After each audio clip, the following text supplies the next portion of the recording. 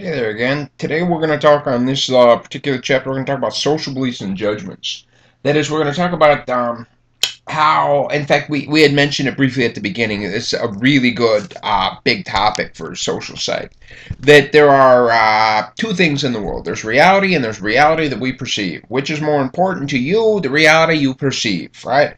And so that's what this is kind of about, is things that might make your perception of reality differ from actual reality, if that makes any sense. Well, we'll find out, huh? So, as we said, we respond not to reality, but to reality as we believe it to be. Okay, and I'm going to talk about different examples here of how that works. Okay, I'm going to expand each of these ones on these next slides. First off, first impressions are more often right than wrong. It's amazing.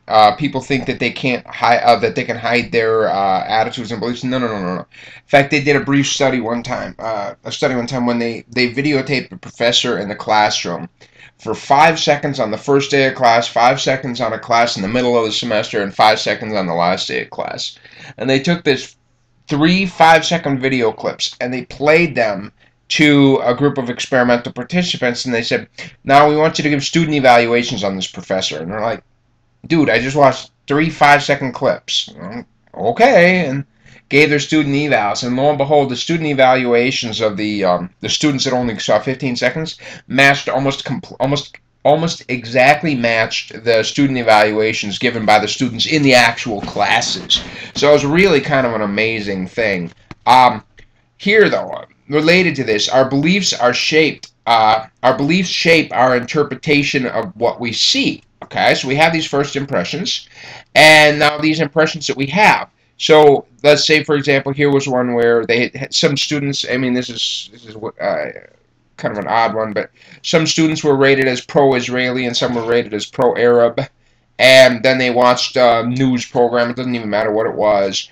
And they asked the students that were pro-Israeli how was this an anti-Israeli media presentation or not? Yes or no? And I mean, look at this. Depending on their preconceived beliefs, it determined on how what they saw. And I mean, we saw this much earlier when we talked about the Dartmouth versus Princeton football game, right? If you're a fan of Dartmouth, then you see what you want to see. If you're a fan of Princeton, you see what you want to see. Belief perseverance is this persistence of your initial belief, even when there's no reason to think it anymore. And it's got to do with that first impressions. We have these belief systems, and they color everything else after that. And the problem is once we have these beliefs, we are stubborn to get rid of them. Eventually, children stop believing in Santa Claus, but they really hold out. But see, this is the problem: is as soon as somebody is accused of a crime, whether they did it or not, their reputation is ruined forever. You can never take that back. And I always felt bad for poor Michael Jackson when he was accused of child molestation, because it was just the truth didn't matter. The truth was absolutely irrelevant. Once those words were out there, people believed it, no matter how much evidence came out otherwise. Though I don't know about it. He might have been true, but that's another question. Another one that messes with our social worlds. This comes from cognitive psychology, and so this example is more cognitive in nature. But I want you to know that our memory system. I mean, in order to adequately interact with other human beings, we need to remember prior social interactions, right? That's not like every time we have a social interaction we set the reset button, right? We have to have a memory, and so therefore, the memory that we have to bring into the system is far from perfect. Here's an example for you. 85% of college students agree with this statement. Memory can be likened to a storage chest in the brain into which we deposit material and from which we can withdraw it later if needed. Occasionally, something is lost from the chest, and then we say we have forgotten.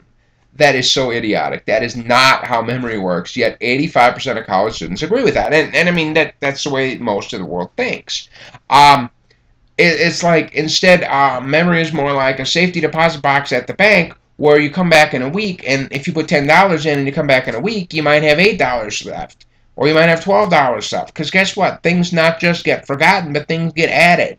And sometimes things get changed so completely that when you go back to your safety deposit box, you find that you have Canadian currency, right? or some other funky Japanese yen or something, you know? You don't know what's going to come out of it, okay? In a classic study, this is a Elizabeth Loftus' study.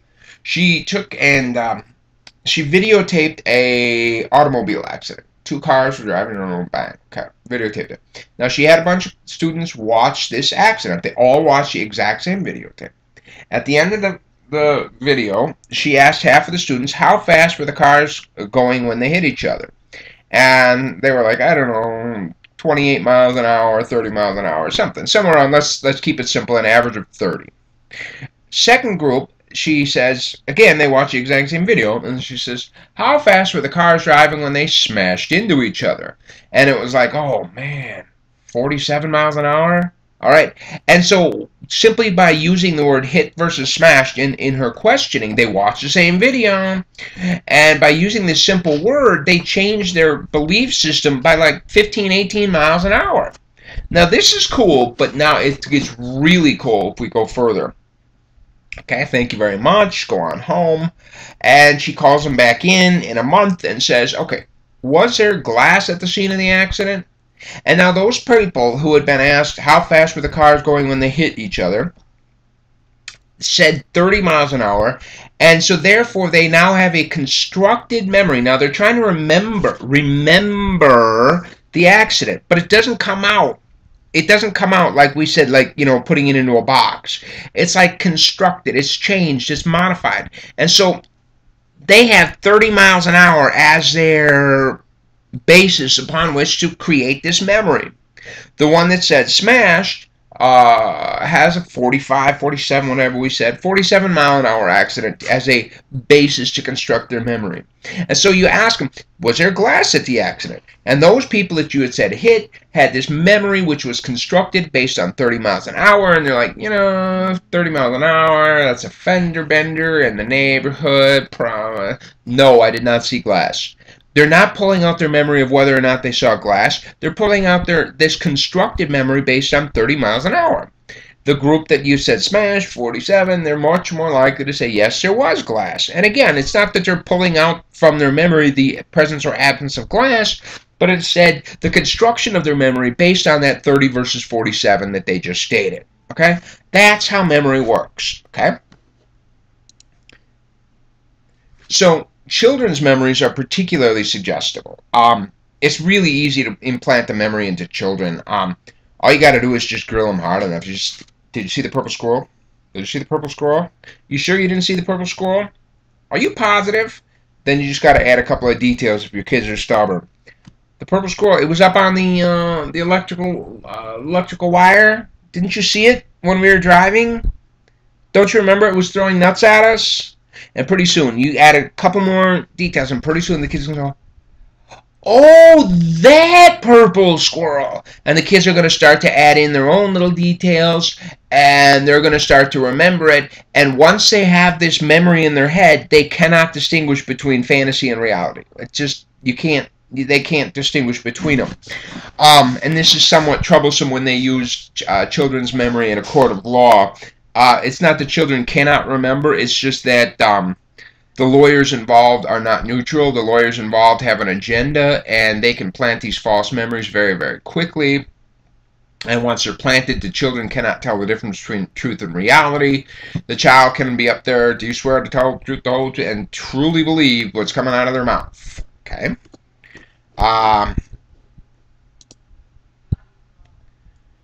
So, based on this idea, that was like cognitive in nature, but now let's bring it back to social.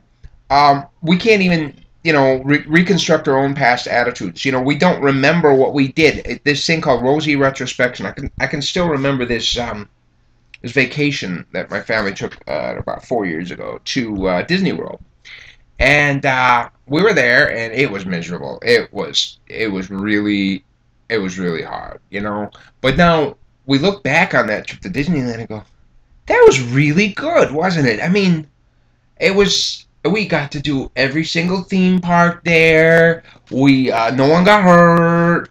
It was a fairly affordable trip. You know, we rode every single ride. That was pretty good. And so we remember backwards, and our recalled memories are not the same as our actual. There was another study one time that asked women every single day to recall what their moods were, and then they, at the end of the month, they had them recall what their moods were for the past month. And it turned out that women, when you ask them to recall the last month, they remember really bad PMS. But if you ask women day to day to day, they don't report those changes in mood that you report if you ask them at the month long thing. Whatever. That was kind of a neat one. Um, we reconstruct our past behaviors. We remember behaviors in such a way to make ourselves look good. Um, People, when you say, did you vote in the last election, the percent of people saying yes, they voted in the last election far exceeds the number of people that actually voted in the election. You ask people how many cigarettes they smoked, and then you count the butts in their car, and it's just, it doesn't matter. People's memories are constructed in such a way to match the social reality that they would like to have. All right. And again, here's a little bit more cognitive psych for you. We seem to think and make decisions on a dual-track system. Okay. At one level, it's explicit, and at another level, it's automatic. As I said, we're gonna break this apart in some detail when we get to prejudice. Turns out that there's two different types of prejudice: blatant prejudice and subtle prejudice. One is controlled and one is automatic.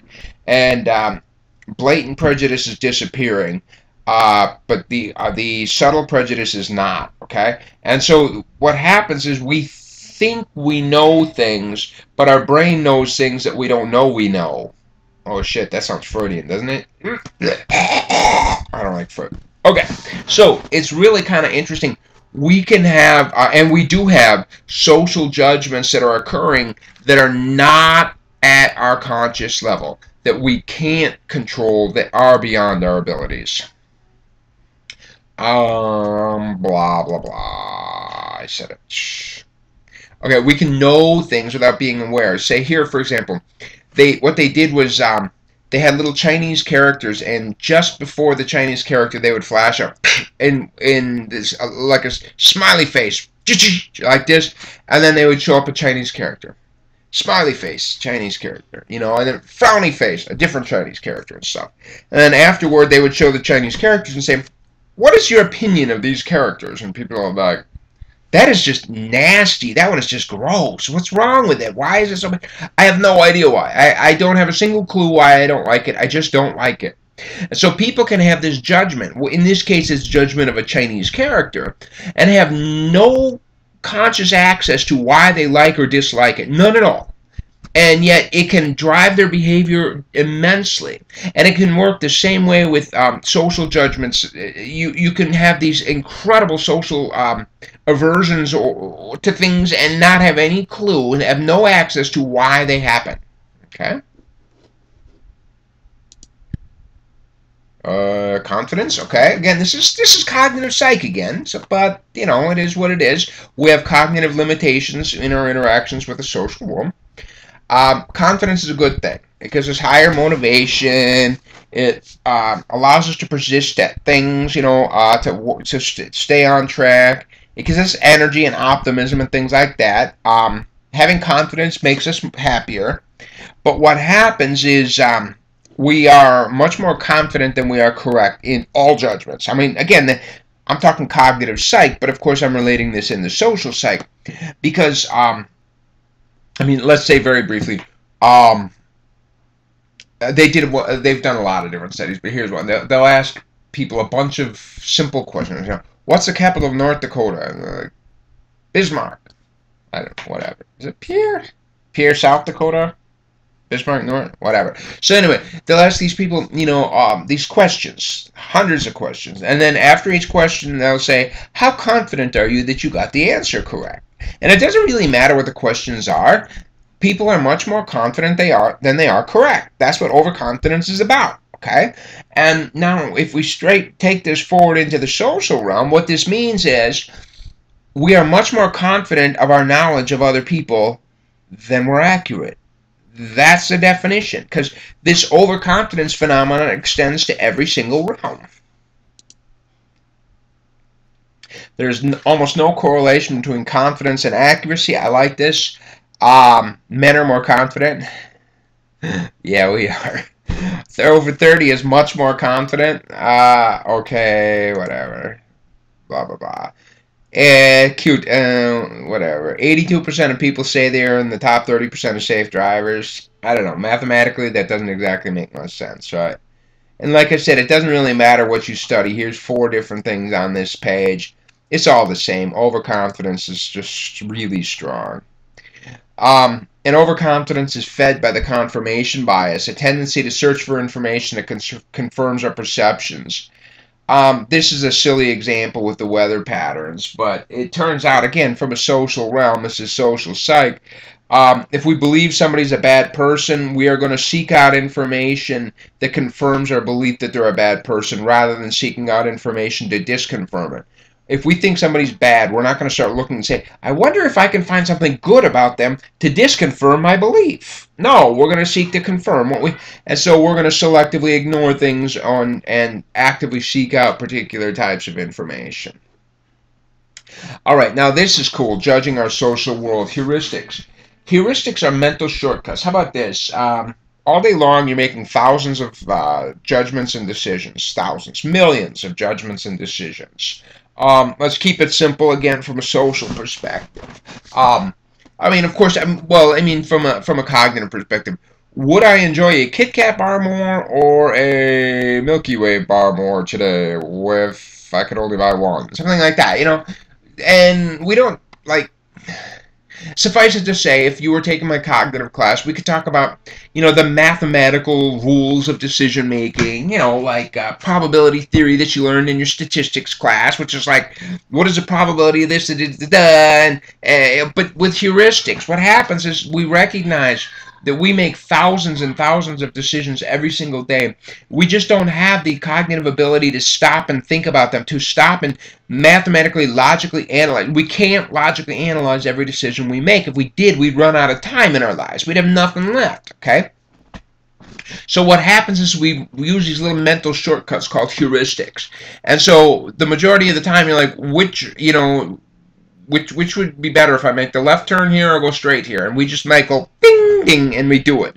Are we right? Yeah, sometimes. Are we wrong? Yeah, sometimes. But they're more often correct than incorrect, and they allow us to make things quickly. Okay, I'm going to talk about this a little bit more in a social realm. Okay, so here, there's a variety of types of heuristics. I'm going to talk about 3. Okay. The representativeness heuristic is a rule of thumb for judging the likelihood of things in terms of how well they seem to represent or match particular prototypes. Okay? Here, for example, Linda is 31 years old, single, outspoken, and very bright. She majored in philosophy. As a student, she was deeply concerned with issues of discrimination and social justice, and also participated in anti-nuclear demonstrations. Please choose the most likely alternative. Do you think it's more likely that Linda is a bank teller, or that Linda is a bank teller and is active in the feminist movement? Okay.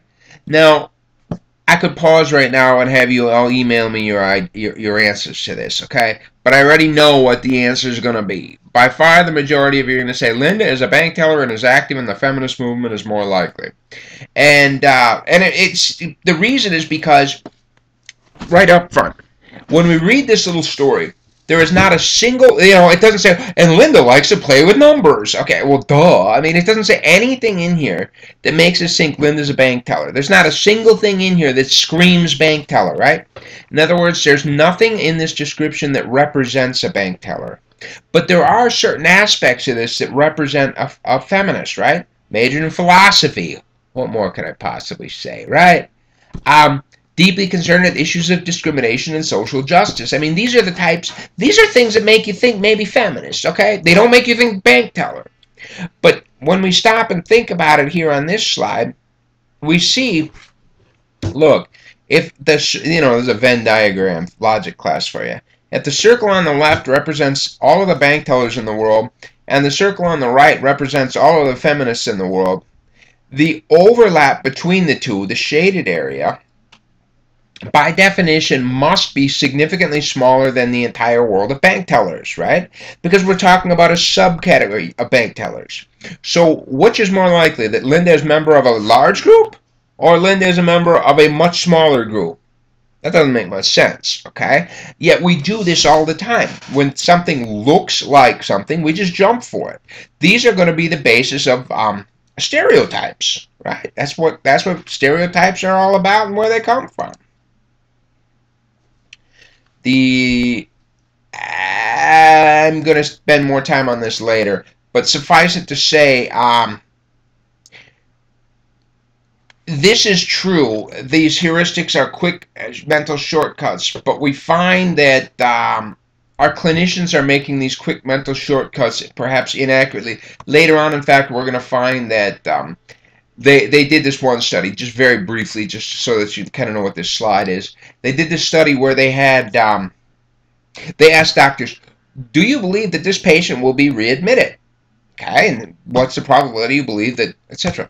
And then they at time of discharge, they simply measured the thickness of the patient's medical files. And it turns out that the thickness of a patient's medical file was a much better predictor of readmission than the doctor's estimations. Because doctors were using some kind of I don't know what the hell they were doing, but they weren't doing it right. The availability heuristic is an interesting heuristic, estimating the likelihood of events based on their availability and memory. And by the way, I'm going to have an enhanced discussion of these heuristics in the paper 2 discussion. Okay, so availability heuristic is the estimating the likelihood of events based on their availability and memory. So if something comes readily to mind, we just assume it's common. And this makes a lot of sense, you know.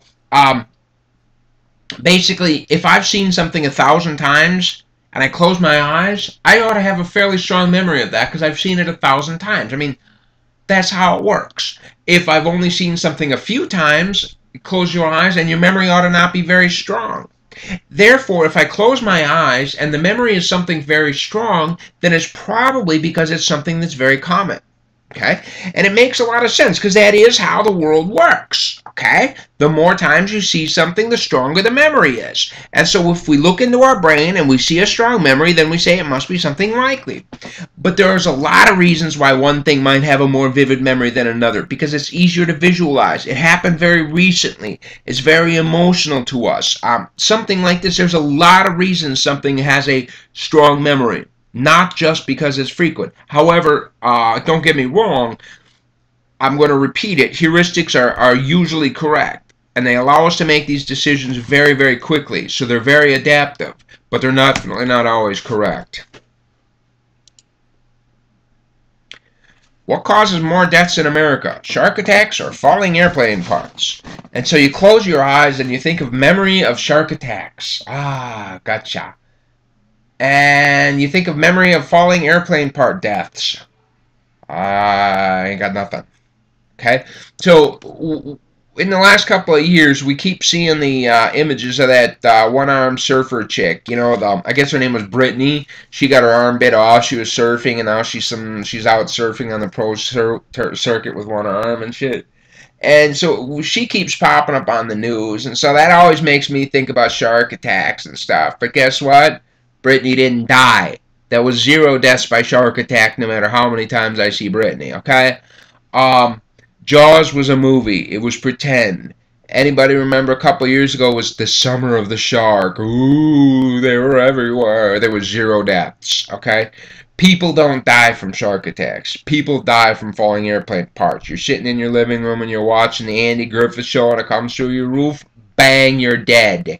Alright, it's amazing how many airplane parts fall, but no airline wants to talk about them. Okay?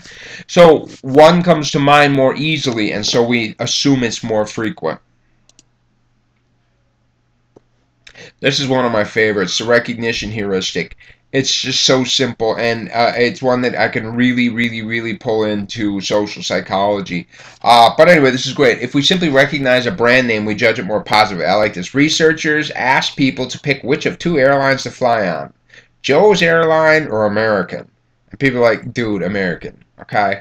They're like, okay, did you know American Airlines pilots are drunk? Why do you want to fly on American or Joe's Air? American. Did you know that the mechanics for American Airlines aren't even certified? Which would, and it's like you had to just slam the shit out of American Airlines before they would jump on the Joe's Airline. I mean, they really didn't want Joe's Airline, even though Joe's Airline had nothing bad going for it. Another study, what they did was they gave little kids the fast food wrapped up in McDonald's wrappers and fast food wrapped up in plain white paper. And they asked the kids to, compare these two. And, of course, the kids eat the one in the plain white wrapper. And, what is this crap you're trying to serve me? Blah, yuck! And then they eat the McDonald's one, and they don't even chew it.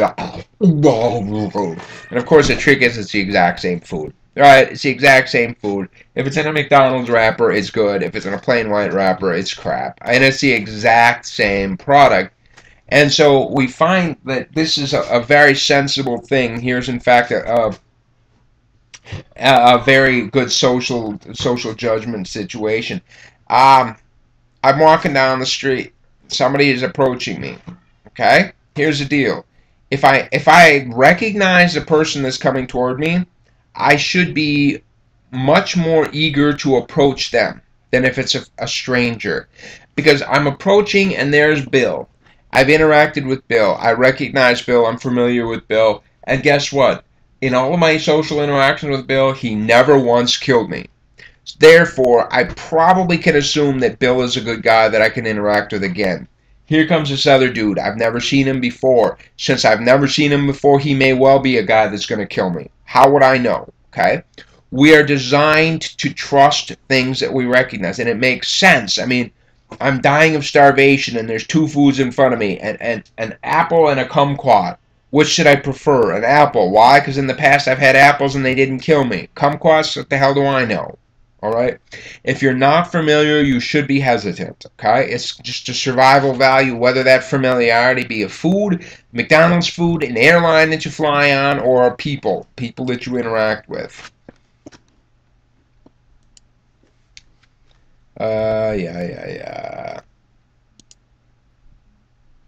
Oh, wait, is there any really good example in there? Deciding that Carlos is a librarian rather than a trucker because he better represents one's image of librarians. Yeah. Yeah. We often, again, this is related to, say, preconceived notions and stuff, but we often perceive relationships where none exist. If we have a preconceived belief that it's also got to do with the selective attention. If we have a preconceived belief that a certain group is a bad group of people, we're going to start to see a correlation between the number of crimes and the number of people. It's just, we're going to see things that aren't there. Blah, blah, blah. Yeah, I guess so. If you put people in I guess what they did was in this study, they videotape people, and then they put them in either a good mood or a bad mood, and then they had them watch their own videotape. And if you put them into a good mood, they detect more, oh Lord, this is kind of ugly, but if you put them into a good mood, they detect more positive behaviors in their own videotape. And if you put them into a bad mood, they detect more negative behaviors in their own videotape. It's kind of a confusing graph, but that's what it was.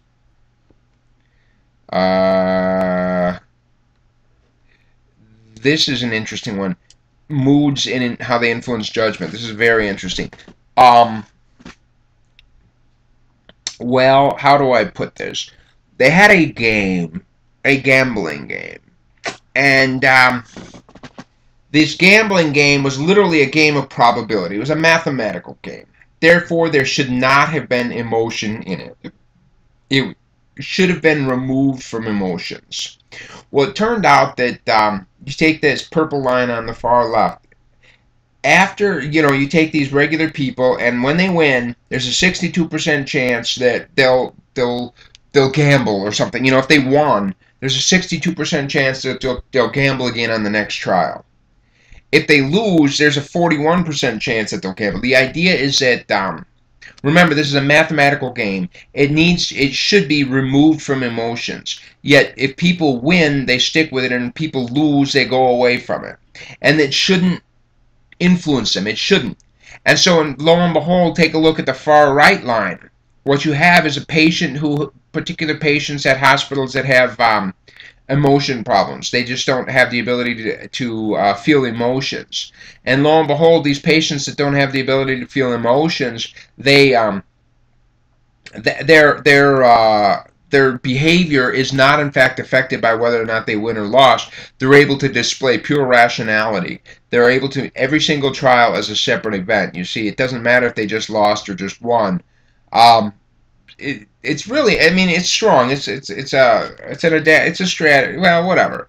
It's interesting that our moods can influence our judgments. Is really what the point is.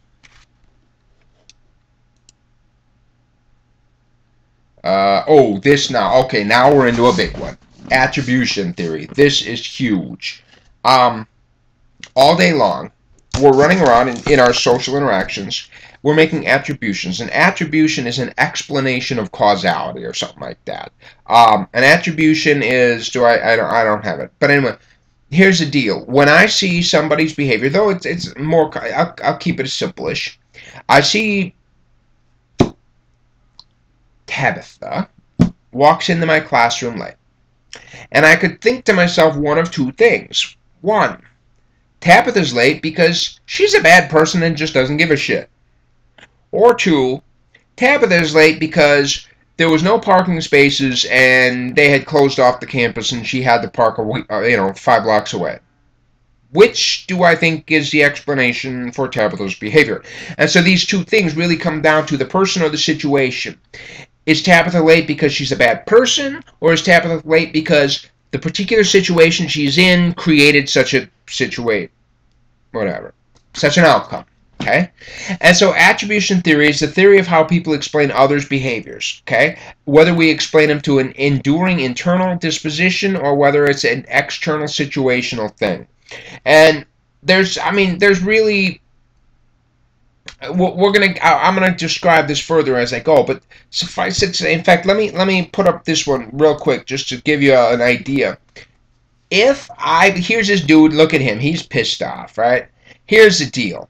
If I believe that this dude is just a bad dude, this man is a hostile person, I'm going to have an unfavorable reaction. I don't like him, period. But if I believe the reason he's acting this way is because he was unfairly evaluated and things were not cool for him, then I'm like, you know what, I can understand him, I'll tolerate his behavior, and I'll still like him later. Okay? And so the attribution that we give to a behavior clearly influences how we react to it in a social sense. Okay? So going back to attribution, a misattribution is getting it wrong.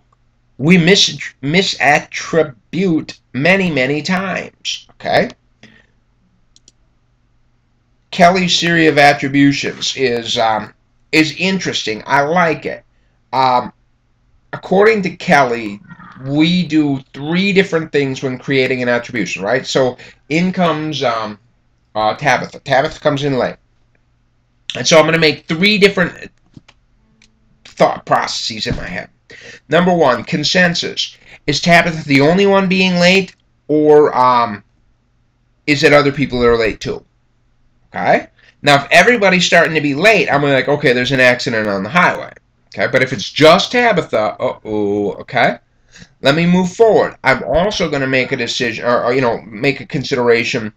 Does does Tabitha behave the same in other classes?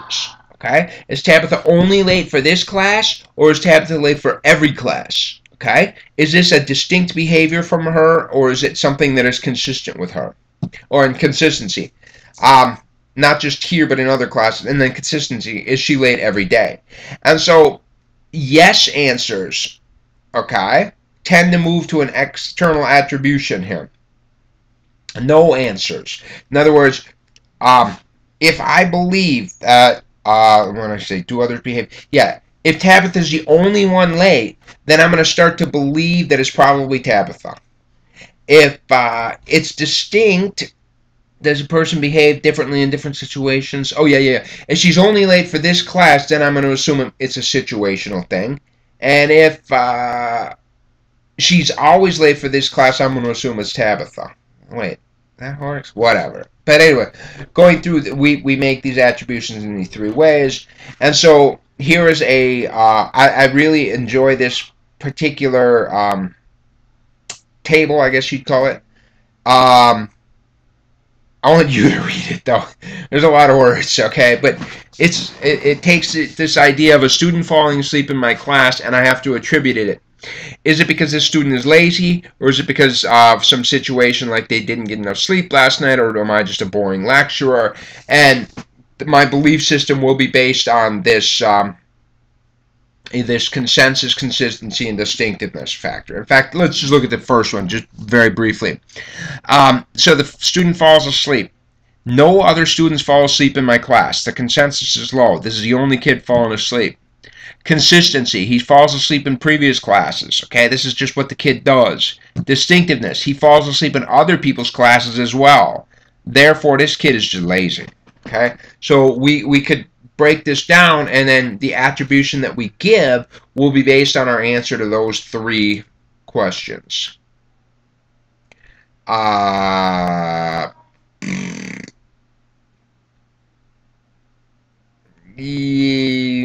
Okay, here's one. Well, what they did was they manipulated the this person is going to be really warm, or this person is going to be really cold, you know. That's just who they are. And then they come in and give a presentation, and then they're rated. And lo and behold, if you expect them to be a warm person, you know, by the way, note, it says the lower number equals more positive, okay? And if you expect them to be a warm person, then they are rated as more knowledgeable. They're rated as more considerate. They're rated as more informal. They're rated as more sociable. It doesn't matter what the characteristics are. If you believe they're going to be a warm person and they come in and give the exact same presentation, you're going to rate them in that manner. All right, whatever. All right, but this comes down to the fundamental attribution error. This is a big one. This is, in many ways, the basis of many wars, many problems, many situations. The tendency for observers to underestimate situational influences and overestimate dispositional influences. In other words, Tabitha comes in late to my classroom, and the fundamental attribution error is the automatically jumping to Tabitha's lazy and ignoring the situation that she may well be in. Okay, say for example, a couple of times I've taught multiple sections of general psychology. I remember I taught one at 9 a.m. and one at 11 a.m. And my 11 a.m. class was just so much better than my 9 a.m. class. And even though I know this stuff, I had this tendency to just believe that the 9 o'clock people were just lazy. No, it's 9 o'clock. And that's how they act at 9 o'clock. You know, that's just 9 o'clock behavior from a college student. Or this. I love this example right here. Where's my... Here's an image of a car, and you see it's at a Citgo there, and you see that selfish bastard. He's sitting at the back pump so that you can't get in there and fill your own car. You drive up and you see that, and you're just like, what a selfish son of a bitch. I need gas. I need it badly. Why didn't that bastard pull forward? Okay? It's our automatic assumption to attribute to the disposition, that person's disposition. They're selfish, rather than consider. We totally failed to consider when this guy in this car drove up, and in fact, you know this situation. You pull up, there's somebody in front of you at that front pump, and then 1 second after you get out of your car, the person in front of you pulls out. And now you're like looking like an asshole, right? You know what I'm talking about, all right? So it's in human nature to automatically fall back on, and this is what the fundamental attribution error is really all about. This one is this is a good one. This one was they took people and two people into an experiment, and they randomly assigned them into the role of questioner and contestant, like in a Jeopardy game or something. And so one person plays the role of the game show host or something, and one plays the role of the questioner. And so, of course, the game show host always knows the answers, right? Because they have them on their little card. And so they play this little game, and of course the game show host knows every answer. Okay? Now afterward, what's crazy, they have a third person or a group of people watching the little game show, and afterwards they ask them, you know, how smart are these people? And lo and behold, inevitably they're going to rate the game show host as smarter than the game show contestant. And it's like, why are they smarter? Because they knew all of the answers. But you gave them to them. You gave them the answers. And what's really crazy is even the host and the game show contestant themselves will rate their intelligences accordingly. It's just craziness, man. We just totally run dispositions. Even though we see the situation, we saw them randomly assigned. We saw all of these things. We cannot help but pull out a dispositional attribution even though we watched the situation unfold. Why do we do it? Because we see the world differently. I mean, all I see, first off, all I see when Tabitha walks in my door is Tabitha walking in my door. I did not see Tabitha driving around trying to find a parking space for 30 minutes. I don't see that stuff, okay? I see her walking in my door. That's all I see. Here, in fact, they've done videotaping of confessions, police confessions. And they videotape it from two directions. One from the perspective of the detective doing the interviewing, and one from the perspective of the criminal, or whatever you're going to call it, person being confessed. And it's amazing because it could be the exact same interaction. If the videotape is from the side of the detective doing the questioning, then people say, you know what, that confession feels real. But if it's the video camera is facing the other direction, then it looks as though the confession is fake. It's being coerced or something.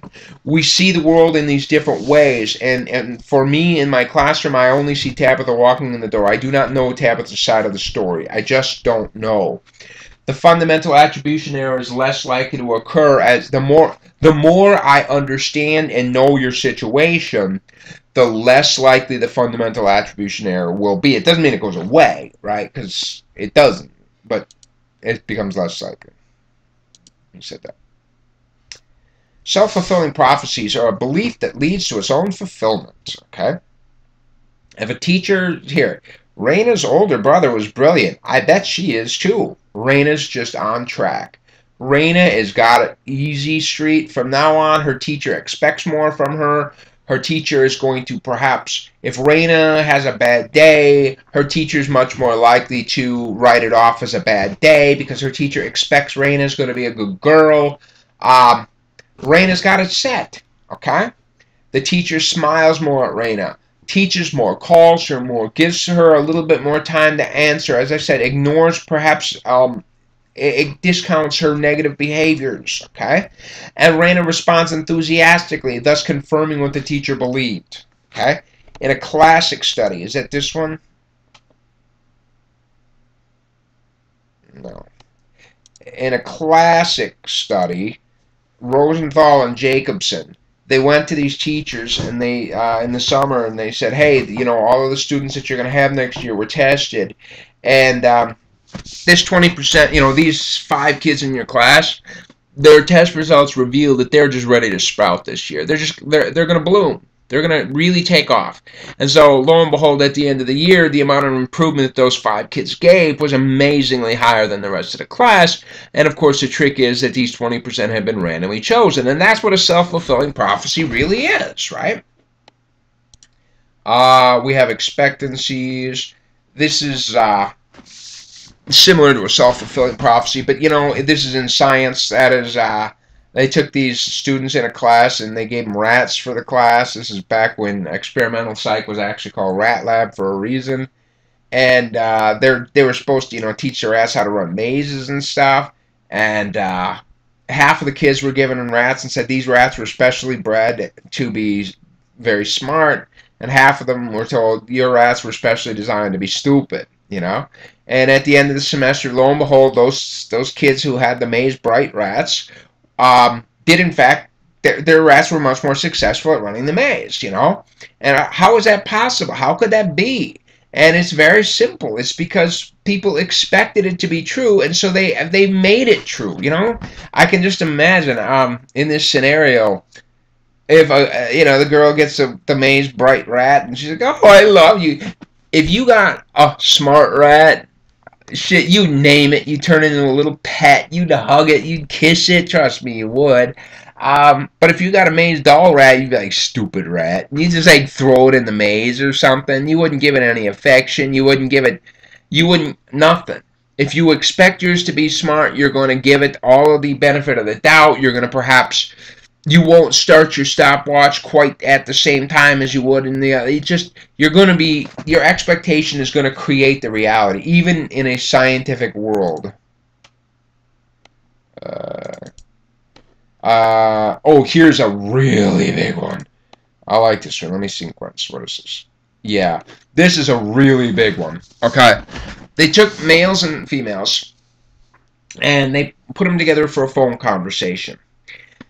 Now, what they did, though, was they took photographs of attractive women and unattractive women. Okay? Now, they showed a picture to the man and said, "This is who you're having a conversation with." Okay? And it's either an attractive or an unattractive woman, right? And now, have your conversation. Okay? And here's the deal, is that the pictures were absolutely unrelated to the women that they were talking to. There was no relationship whatsoever. The women on the other end of the line had no idea what kind of picture was presented and attached to their... They didn't know, okay? And so, lo and behold, in a not surprising way, if a man thought that he was interacting with a pretty girl, he was more flirtatious, he was more sweet, more compassionate, more things like this. After the conversation, the males completed a questionnaire. Would you like to go on a date with them, etc.? And I mean, these aren't surprising things, no problem at all. But what's really scary, is that the women, okay, what they then did was they took these conversations and they played them back to a third party, a person that had no idea what was going on, and they had them rate the women. And you know what happened is, if the man in the conversation thought she was an unattractive woman, he treated her differently, she responded differently, and a third-party rater said, "I wouldn't want to date her." Okay? And so a third-party rater that had no idea about this whole photograph thing rates her as a less attractive woman, even though there's no basis for that judgment except for the fact that the man in the conversation treated her differently, and she responded accordingly. Okay? That's self-fulfilling prophecy. And then lastly, people often reveal their attitudes towards others through nonverbal cues. Again, we're going to talk about subtle racism later. Subtle prejudice, rather. When people have a positive attitude towards another, they position themselves close, make a lot of eye contact, and then they pull back and stuff. So we're going to talk about, we're going to expand on these things as we go. Clearly, again, even here in Chapter 3, we're still talking about foundational material that is going to be applicable across all the chapters in the book. At this point, I'm hoping that you'll take a little shot and listen to the Paper 2 assignment lecture, see how that one turns out. All right, a little blurb. Whatever. I'll see you next time for Chapter 4.